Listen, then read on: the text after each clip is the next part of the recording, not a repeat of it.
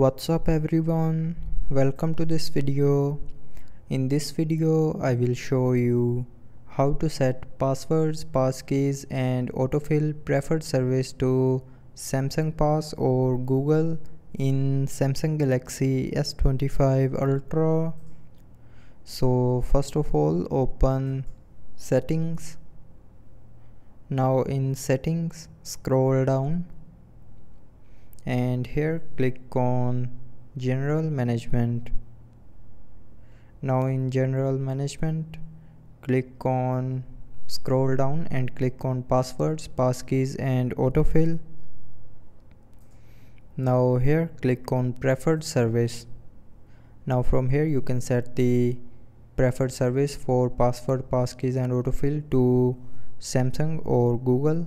So if you want to set it to Samsung, then tap on Samsung and then from the pop-up click on OK.